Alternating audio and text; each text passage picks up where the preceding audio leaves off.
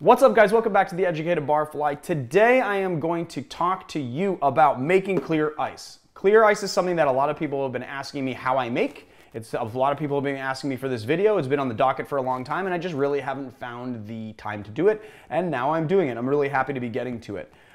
So a lot of people have asked me, what's the point of clear ice? Like, why would you want clear ice? Why are bartenders basically fetishizing this ice? And I would say that, like, my response to this is always, the same kind of thing. Ice is just ice, that is true.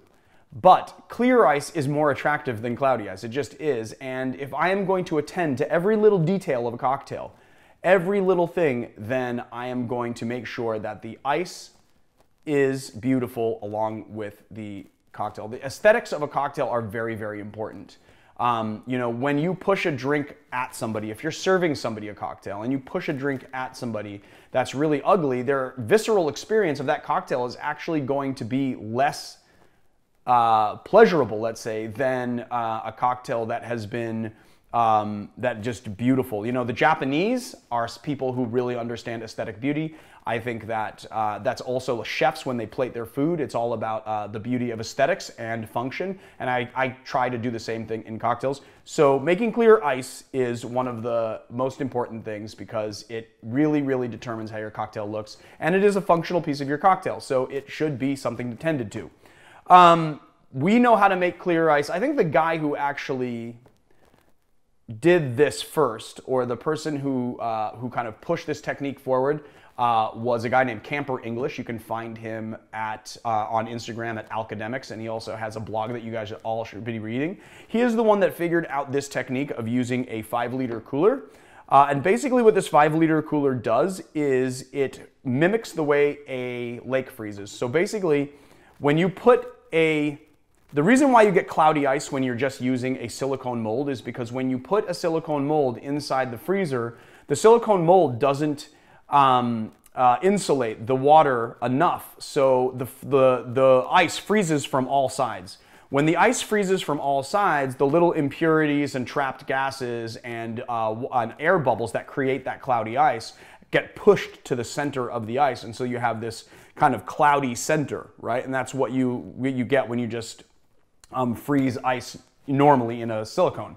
But when you use when you use something that's insulated, right, like a cooler, what happens is that you're actually forcing the water to freeze from the top down. And what Camper English knew was that those impurities, all of those trapped gases and stuff, they freeze at last. So it's called directional freezing. So if you force your water to freeze from the top down, it will push all of those impurities and air bubbles and stuff to the bottom. And if you leave it for 24 hours, it actually will only freeze 90% of it, and you'll have a little 10% bottom that's like a skeletal piece of ice with water in it. That water is all the stuff that you can get rid of, and you have a fully clear block. So this video is just a very simple thing. We have 4 liters of water here. You want to leave a little bit on the top. This is filtered water. You can use tap water, but I suggest you just use filtered water, just drinking water, something that comes out of a bottle. I get it, I get like big glass bottles or whatever, and I put them offset because it's not a very good looking dispenser, but I put it in this, right? So we're going to do 4 liters of water, and we're just going to fill it into our cooler. And I'm leaving about an inch, 3/4 of an inch on the top all the way around, because ice expands when it freezes, so it's actually going to expand a little bit, and you'll notice that when you take this out, the bottom will actually be bowed out a little bit because it's expanded. And there you have it. And we're just going to stick it in the freezer. You should probably just stick it in the freezer, just make sure that nothing's like around it or on top of it, and I'll show you what happens when we get one out.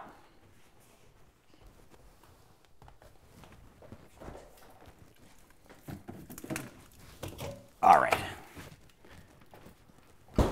So here's our frozen ice that we've let sit for 24 hours. This has actually been just about 24 hours. As you can see, there's ice crystals on here. I'll try and clean it up a little bit. I'm about to pull this off.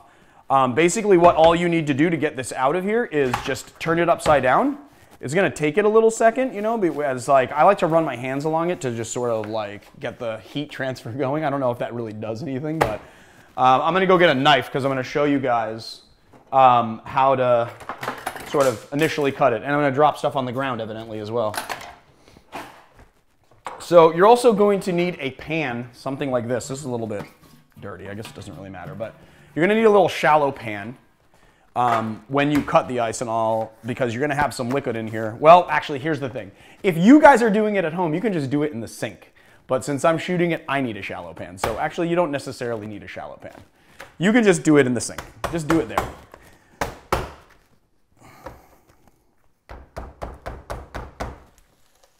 Here we go. Voila. What a thing of beauty. Okay, we'll put this aside.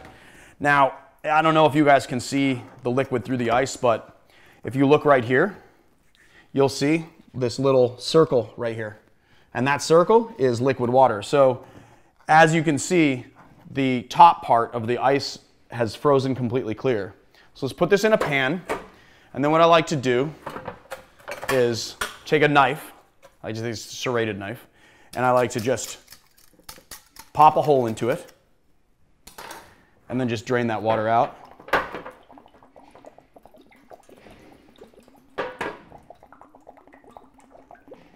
The good news also is that you're going to be cutting this ice pretty soon as well.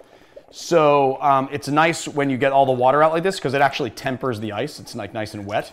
And you want to be cutting tempered ice because ice just out of the freezer is really brittle and you won't get the shapes that you want if you cut that temperamental brittle ice. Okay, hold on. How do we do this? I'm gonna put this aside. I'm gonna just toss this out here. There. Now we have our ice block. And then what you're gonna wanna do, this can get a little bit messy, but what you wanna do is just sort of break these ice pieces away. Now, all this ice that I'm gonna break away, I like to actually keep it and use it for shaking. Because this is like good shaking ice. So as you can see, you can just carve this ice down, and you have that all that water just came out of this little pocket. But all of the ice is clear. You get tiny little bubbles in there, but for the most part, it is 100% clear. And there's no cloudiness in this ice. It is really beautiful. And this you can then break down into old-fashioned cubes, or you can. I like to actually cut them into strips to make Collins spears. So basically, we're just gonna I like to take this little. There's like a little lip here, and even though it makes a bit of a mess, I like to take all of that whole lip off. Just makes it easier to cut.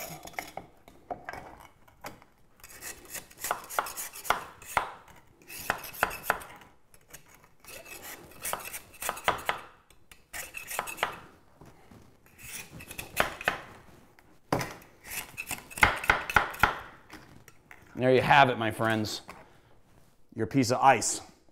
And I'm not gonna force you guys to watch me carve this whole block, but then what I do is I take my serrated knife. I get these at Smart & Final. They're about $6 for a pair of them. They're incredibly sharp. This one's actually getting a little bit dull. I kind of probably need a new one soon. And then what you do is you wanna make sure that your ice is tempered. And what I do is I score it on all sides.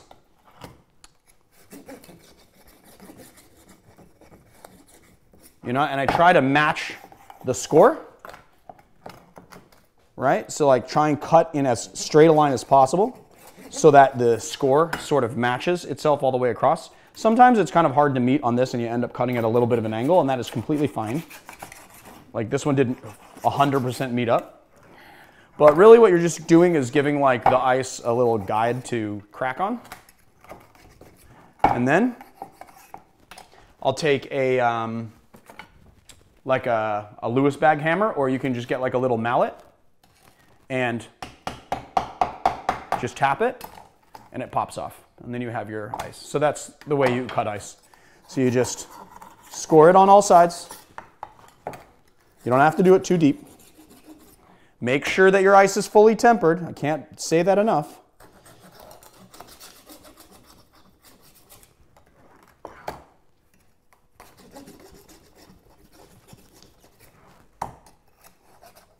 and then just, oh, this one actually broke a little bit, which is fine. I did actually put a little crack into this and it broke, but that is okay. It happens sometimes. So there you have it, guys. Clear ice and how to cut it. I will see you guys next time. If you like our channel, please hit like and subscribe, and definitely check out the links to all our channel sponsors that help us out. We've got a Patreon page, patreon.com/theeducatedbarfly. I will see you guys next time. So long.